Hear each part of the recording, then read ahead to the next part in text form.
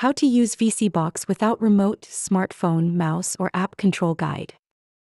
Using a mouse, connect a USB mouse to the VSeeBox's USB port or pair a Bluetooth mouse. Use the mouse pointer to navigate and select items in the VSeeBox interface. Right-click to access context menus for adjusting settings. Using a smartphone or tablet, download a remote control app like Remote for Android TV from the App Store or Google Play Store. Ensure both your smartphone and VSeeBox are connected to the same Wi-Fi network. Open the app and follow the on-screen instructions to pair it with your VSeeBox. Use your smartphone's touchscreen to navigate and control the VSeeBox interface.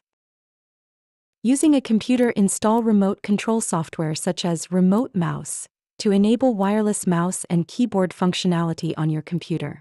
Ensure that both your computer and VSeeBox are connected to the same Wi-Fi network.